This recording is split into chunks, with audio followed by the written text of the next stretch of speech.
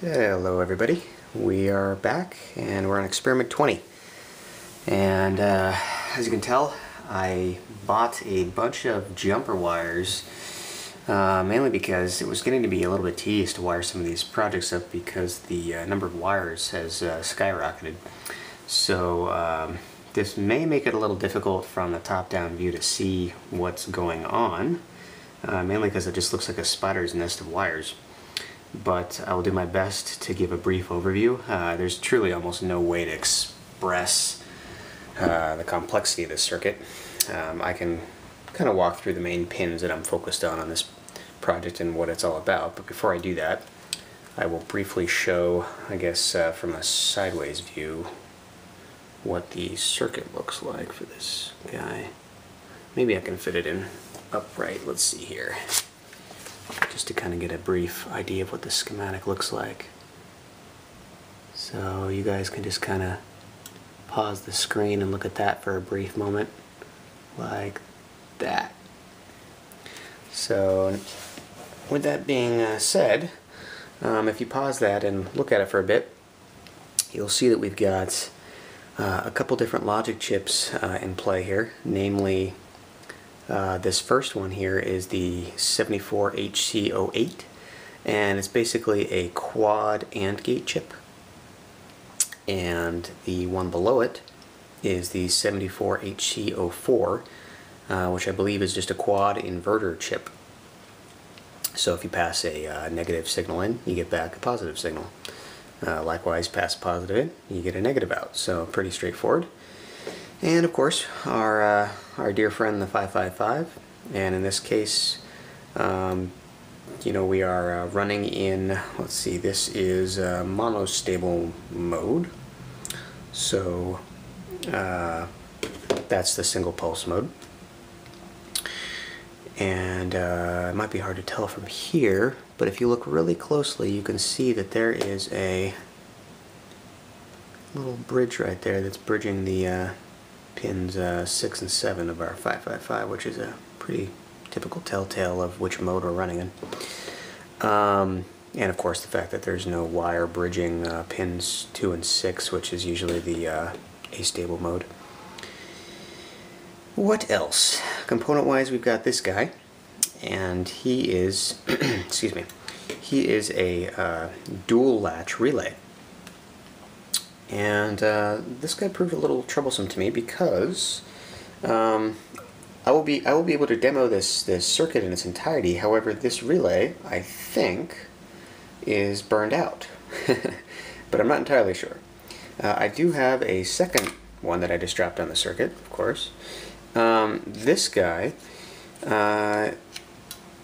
if you look really closely, the pin legs on him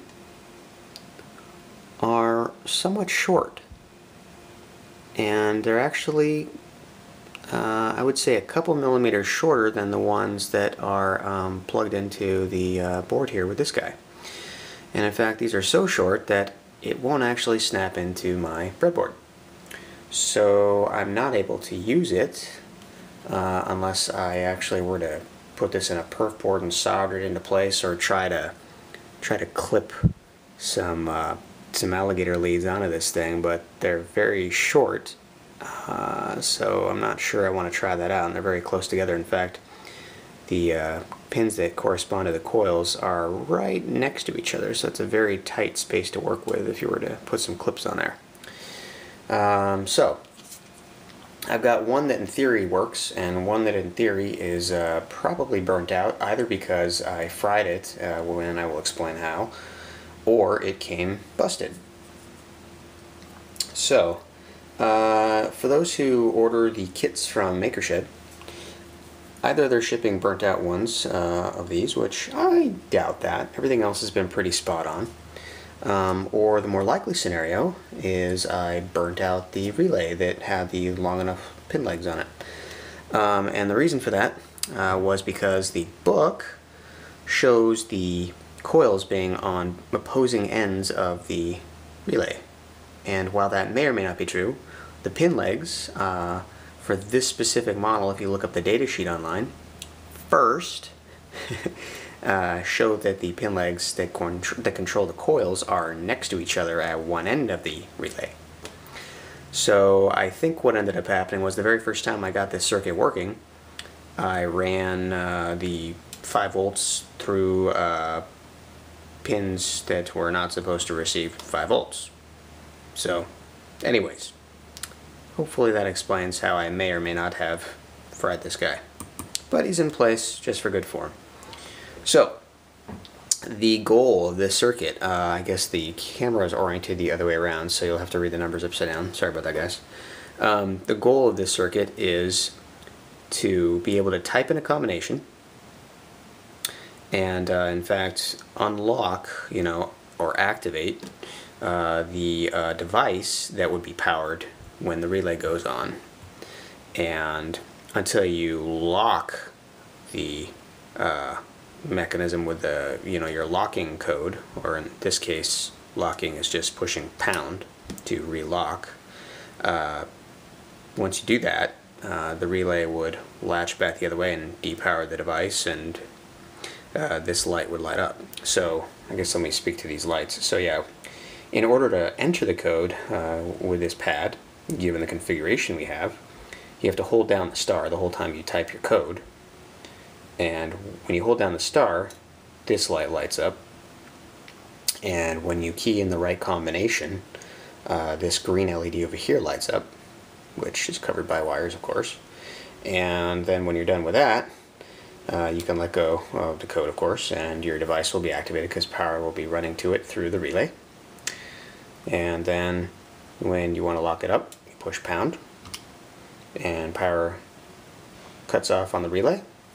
And when you pushed it, that guy went red again to show you that you armed your circuit again, or locked it, if you will. So this is kind of like something you might see on a typical, home security system, or in the book's case, they're recommending you take a saw to your computer tower if you still have an old school desktop tower lying around, and you basically tap into the line between the power button on your case and the line that runs to the motherboard to turn on the whole computer.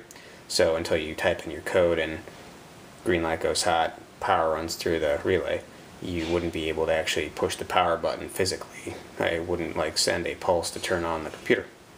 So for those who don't want to have software protection but prefer hardware and have a hacksaw and the will to cut open their computer, this is a circuit for you. So I'm going to turn this on and bring us up to 5 volts, and we'll see what happens.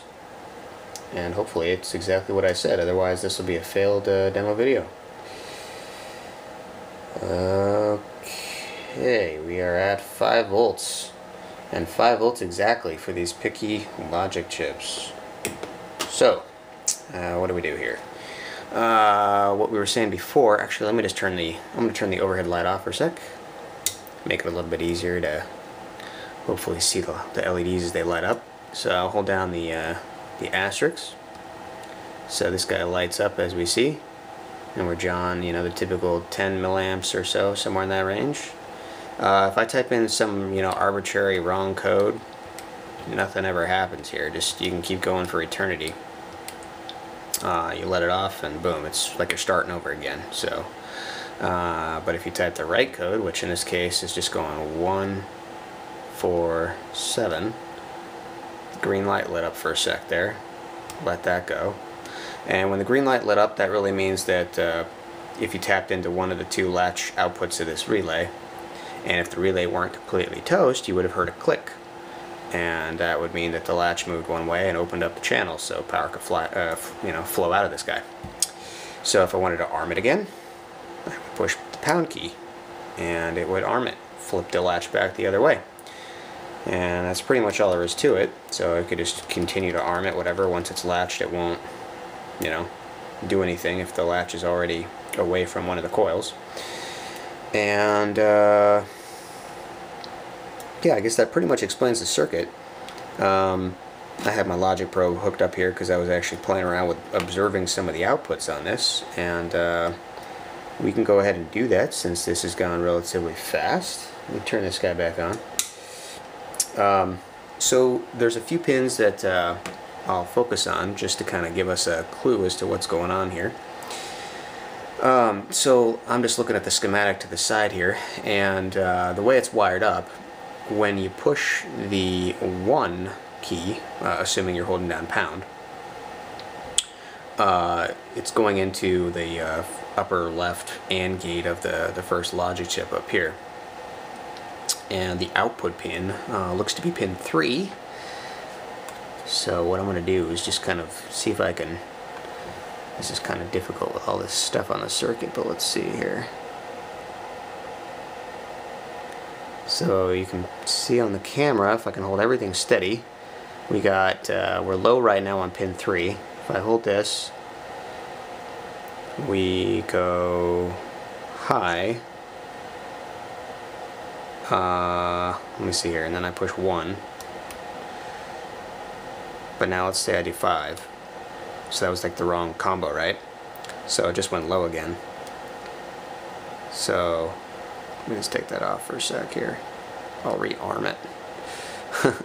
So if I do the asterisk again, and I do 1 again, and do 4, because I pushed the right combo, as you see, it didn't reset. It's still high. It means I haven't screwed up yet, but if I push like another wrong number, it's like it starts over again. So the goal here is you're kind of building this, you're stacking on these gates, like every time you push another number that's correct, you're essentially going one step through a maze and keeping all the previous gates that you worked your way through, the signal remains high. So you're one step at a time working your way through, and if you ever screw up, you have to start all over again. And so in this case, we have a 3-digit combination, 1, 4, 7. So as long as we enter that correctly, the pin will stay. See if I can put that down on that again. So 1, 4, 7. But if I continue, I like to continue like a 4-digit code, all of a sudden it was like, no, that's wrong. So, pin 3 is the output of the first digit AND gate, so the 1, and the 4, the output of that gate is pin 6. So let's check that guy out without shorting the pins on the chips together, hopefully. So, notice this time, when you push the asterisk, nothing's really going on with this guy yet. So I'll push the 1, then the 4. See how he went high? So now we're just showing that the output of the second gate is happy with what we pushed, and we've made it that far. But again, if we deviate and go, use the wrong code, we fall off the beaten path again. And the output pin of the third and final number for this combination are 7. The output of our gate is pin 8 of that guy. So he would be right here. So 1, 4, 7. And you saw it flickered, and then it was done. That was pretty much it. So when the gate flickered, it sent out a high pulse temporarily, and that went through the inverter gate, or a inverter gate, of this logic chip down below. So that became a low pulse, which connected to the trigger pin of our 555. And when the trigger pin of our 555 was set to low, that caused the green LED to light up, and also, if the relay weren't burnt out, would have sent the power through the coil to make the latch move. And that's pretty much all there is to it. So I would say if you do this project, definitely expect it to take more time to build than to explain. Definitely. That's pretty much all there is, and I think there are no enhancements that I'm going to demo in a video for this guy. There's a couple, verbal recommendations and such to improve it a little bit. Otherwise, on to experiment 21, and I guess, yeah, that's it. So, see y'all then.